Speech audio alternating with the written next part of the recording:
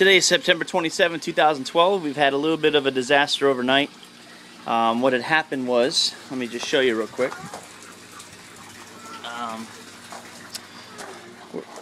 Go over here to the Bell Siphon. This is where the problem was. I just found it. Basically all these roots right here, these are roots from what I believe is the zucchini plant. And what happened was these clogged the Bell Siphon. Where'd the Bell Siphon go?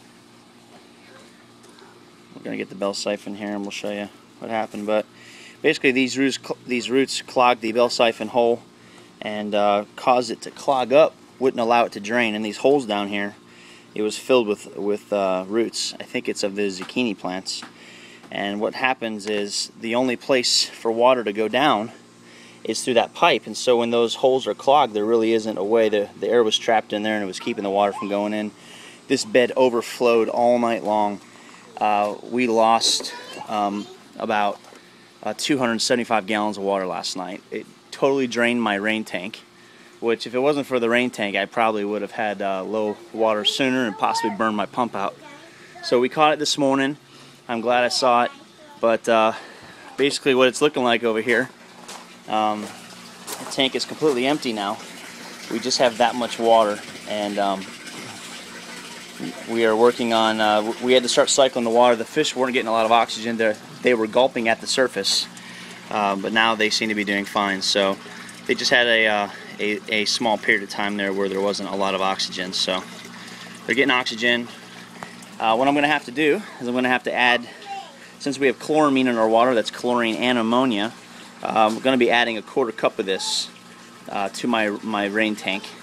I'm filling that up with tap water since I am totally out of water now, and I'm going to add a 1/4 cup of that, and that will take out all the chlorine and ammonia, and will make the water clean for the fish. So then we'll have to start filling the tank back up with this water. It's kind of a bummer because, man, the system was doing great. I mean, it was cycling really nice. I mean, it's stabilized at about 6.9, 7.0 pH, and everything's been going really nice.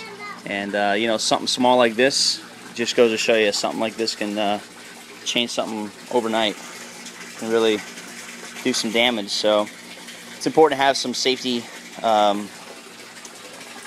precautions in place. Having a second pump for backup attached to a battery is something that I'm working on getting.